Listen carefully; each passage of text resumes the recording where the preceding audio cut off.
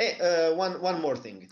Many people, as I said, many people are just writing this recursion, but they are not really benefiting from dynamic programming, since you, where is the diagram? As I said, you have this kind of diagram, one white and two black, and you have this one, Okay. one white and two black. Of course, those two are the same thing. P of I don't know, number of whites, number of blacks, and number of steps. For example, in this case, there is one step.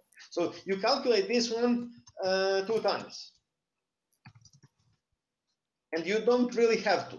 Python can help you, and it is nice to know that Python can help you in a traditional way. You can do dynamic programming. So you have some kind of big table that you initialize to, I don't know, none, and then you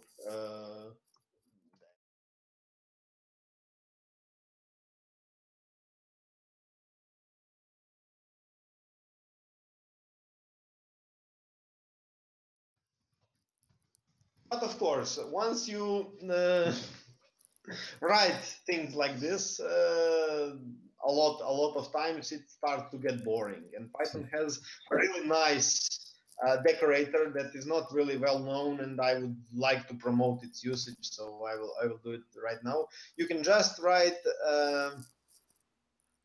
from functools import LRU cache. It is probably the worst name in Python standard library for whatever. It is made by Raymond Hettinger, which is who was really interested about the various implementations of those caches and various parameters for tweaking. So the name simply remained. But if he was renaming it now, he would probably just call it. Memoization is simply the accepted jargon in the programming world for this, but what it is. Of course, we can rename it. Okay, so you write your function as you intended to. So you just say calculate something with params and return something. You only do this. All the other things are handled by this.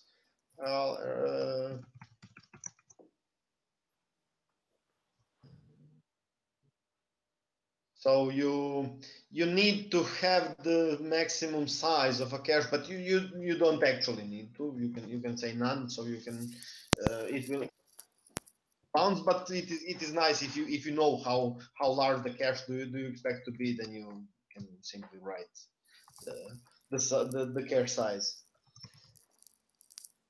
And it will work. It will work magically. It will of course it will decorate your function. So it is called only when those params with which it is called are not in the cache table. And whenever they are, it will not call your f. It will simply return them from table. And it really helps to write things like this. And do we have any limits for params? Like, can we use any params for caching, or like any type? Of course, cache is, as I said, cache is simply a dictionary. So those params must be hashable. They must be usable as keys in the dictionary. Okay. But this is mostly the only restriction. Okay. So let me just finish with this one. Of course, recursive Fibonacci, of course, it is the most stupid solution, and it will simply be easily seen. If n is less than 2, then return n, else return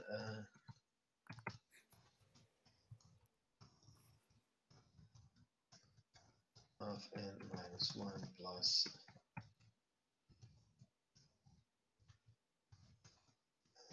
two, And then I simply call it. And then I wait. See, I wait. And if I say 35, then I wait longer. And if I say 40, I will probably not wait enough to see it. And it is simply bad. It is stupid, and of course nobody writes it this way. But it is nice to see how Fibonacci is calculated. It doesn't have to be implemented this way. And of course, it doesn't. You can just say from functors import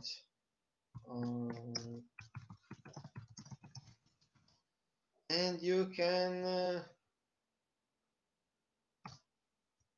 simply insert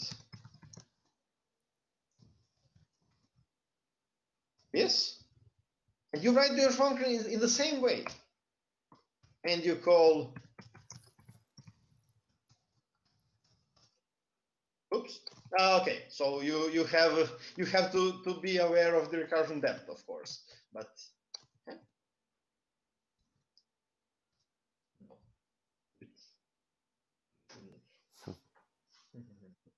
More than 37.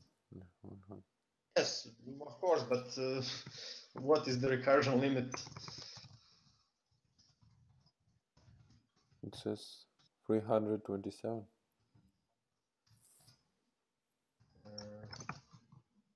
1,000, of course. I could.